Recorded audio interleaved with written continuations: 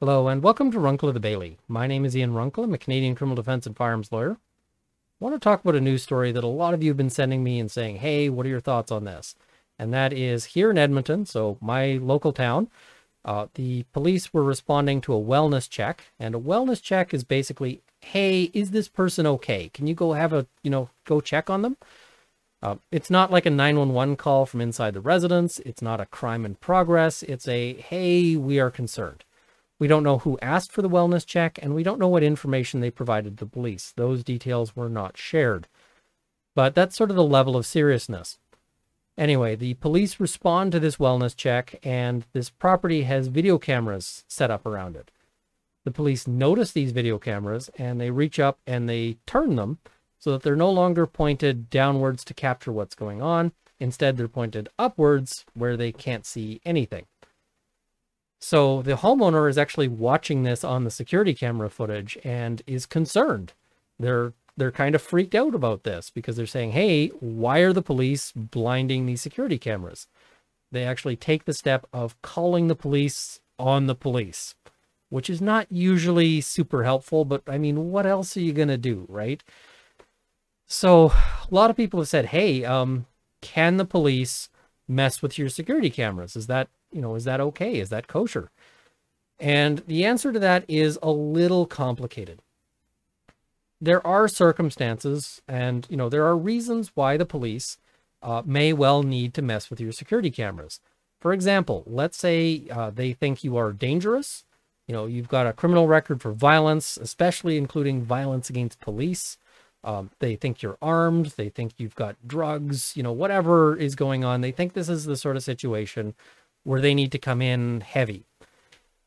That might call for blinding the security cameras because you don't want to see people, you don't want people inside knowing how you're going to be going in, how many of you there are, what you're armed with, you don't want them using this to either plan their own escape or planning to ambush the police as they come in. So that, to my mind, is a perfectly valid reason. Now, there are also all sorts of good reasons why the police might do this on a wellness check. For example,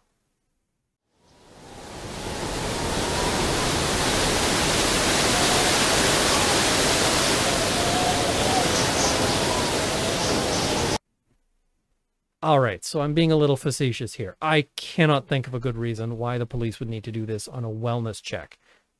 I've spent some time thinking about it. I just can't find one. It's concerning, right? Because police more and more these days are going to find themselves on video recorders. There's more surveillance systems. Everybody's got a cell phone these days. And the training should be, listen, expect that you're going to be recorded. Get used to it. Get okay with that notion. And make sure that your behavior is above reproach. Make sure that you can justify everything. Make sure that you are not, and you see video footage and sometimes it shows wrongdoing. Sometimes it shows the police behaving well. There's a lot of video footage where people are like, hey, this officer is behaving badly. And I look at it and go, nah, no, this officer is doing exactly what they should be doing. There's also a lot of video footage out there where you just can't tell because usually it cuts in a little too late. And you're sort of going, okay, yeah, there's a confrontation happening, but why did it start? So, but police have to get used to this idea that they're going to be on video. Now, if you watch the news bit that I will link here, I'm not including it because I'd run into copyright issues. The last thing I need is a copyright strike. But if you watch that video, there's Mr. Tom Engel. He's a very distinguished Edmonton lawyer. And he makes the comment that this might count as mischief. Let's go through and look at mischief and just see what that includes and see if that's covered. So mischief. Everyone commits mischief who willfully, so there's an intention requirement here. It can't be accidental. But from looking at the video, I don't think it was accidental. They meant to move those video cameras.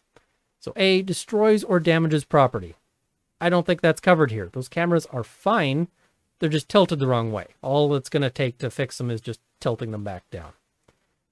B, renders property dangerous, useless, inoperative, or ineffective. I mean, maybe. Ineffective, useless. I mean, it's not pointing in a useful direction here. I'm not super happy with this this section as applied to these facts. But C, obstructs, interrupts, or interferes with the lawful use, enjoyment, or operation of property. I think that is a winner. You know, big ding on this one. Interrupts or interferes or obstructs, yes, that seems to be exactly what they were trying to do with the lawful use, you know, recording their own property of their property, which is the video cameras. I think they could make out a mischief here. Now, do I want to see these officers prosecuted for mischief? Not really. That one gets a big from me. Mischief is not the most serious crime. This is a general catch-all section, which basically says you can't mess with other people's things. If it ain't yours, don't touch it. You know, don't carve your name in your neighbor's car, that kind of thing. Lots of mischiefs don't, you know, they don't typically attract a super serious sentence, and I honestly don't think these officers would get a criminal record as the result of being found guilty here. So even if they were found guilty, I think that the punishment would be an absolute discharge or a conditional discharge. But this one kind of concerns me more than like when somebody carves their name into a mailbox, because this one is really getting at, you know, the police in their business as policing. I am concerned by this behavior when I see police doing this, because they should be happy for a video record. You know, if you're behaving well here, then this is evidence that you were behaving well. Excellent. You know, are you really that concerned that it's going to show something bad before anything has happened? That's a bad look. So I don't really want to see them prosecuted. I also understand there's a civilian complaint. I don't have a whole lot of faith in the complaint process. It's the police investigating the police, and often they sort of find no wrongdoing in situations where I'm like, how? And also often when there are punishments doled out, they seem like they're really minor. It also seems like the whole civilian complaint process is often a process to avoid criminal charges. So it's like, hey, this person, you know, had a gun go off because they were behaving with it negligently. Why not just charge them with the careless use? Like, we have this whole process for that. So I don't have a whole lot of faith in the civilian complaint process. I don't think that's going to turn into anything. As I said, the main concern here isn't really, I don't really care about seeing these officers punished per se. What I care about is I'd like to see some sort of police response here that says, this won't happen again. You know, we're going to make this a teachable moment. And I don't really see that. They're sort of like, well, we're looking into it and we will, you know, we're not going to comment too much because it's an ongoing. Come on, guys. Like, just tell us that you will tell your officers not to do that. This also kind of goes towards security design, because if you're trying to set, you know, and lots of people are going to be limited by the construction of their house, right? But your security cameras being easily reachable like that means a criminal can reach them too. So this is maybe not the best place. Ideally, if you have security cameras, you want to find a place for them where somebody can't easily reach them and disable them.